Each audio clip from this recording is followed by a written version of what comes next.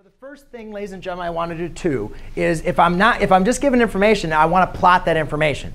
All right. Once I have that information plotted, now what I need to do is determine is my transverse axis, where my vertices, my foci, my center, is that horizontal or vertical?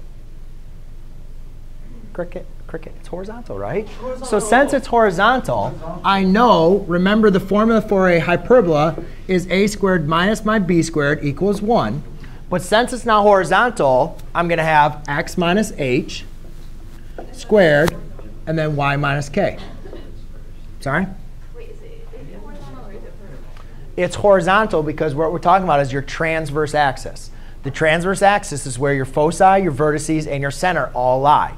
If that's horizontal, which you can see that line is horizontal, we're going to be using this equation. OK? I just got confused because you said no. Sorry, it is horizontal. All right, so now what we need to do to write this equation, ladies and gentlemen, we need to figure out what the center is, we need to figure out what A is, and we need to figure out what B is. All right? So remember, the distance from the center to V is going to be A. The distance from your center to your foci is C, right? And we can see the center is at 0, 0. So we know the center is equal to 0, 0. Our A, how far are we traveling to get to our A? 1, 2, 3, 4 units. So A equals 4, and C equals 1, 2, 3, 4, 5. All right? Does that make sense? So now, however, guys, our equation, though, we need to figure out what b squared is, right? So remember, a hyperbola has a special equation, right? Our relationship for our hyperbola was different for our ellipse.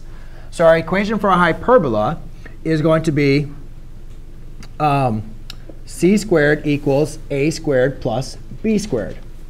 So c squared is going to be 5 squared equals 4 squared plus b squared. Well, 5 squared is going to be 25 equals 16 plus b squared minus 16 minus 16.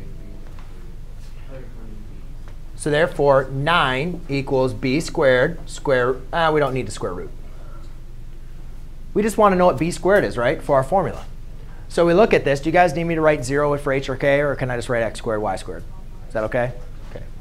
So if I know that this is just going to be x squared minus y squared over a is going to be 4 squared, which is 16, and b squared, which is 9, equals 1. And there's your formula. You guys got that written down? Yeah. OK, When it's 0, you just do x squared and y squared? Well, yeah, because it's x minus 0.